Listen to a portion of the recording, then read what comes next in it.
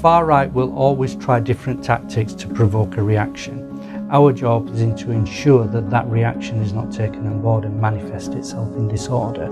The far right have a right to be able to demonstrate, but that right is peaceful demonstration. Unfortunately, when the far right do attend, it starts to unsettle, in particular minority communities. It's only really through that engagement of those minority communities that we can then effectively police those demonstrations. The model that we've adopted within Greater Manchester is the Connect model, and Connect bases itself on communication and engagement. Those are the core values.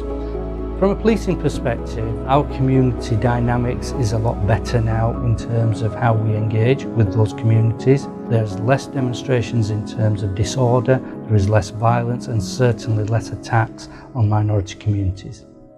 It's smart for the police addressing this kind of ideological-based extremists to try to be as soft as possible.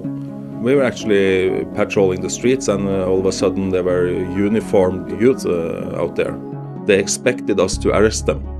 Instead we came and said, we would really like to help you. And if you don't want to receive help from us, we will use our time coming after you and arresting you. So it's really up to you.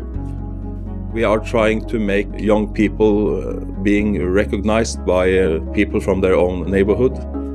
Because it's not that easy to throw a stone, for instance, at the police. If there's a local police officer standing there and saying, hello Peter, hello Mohammed, that's not that easy.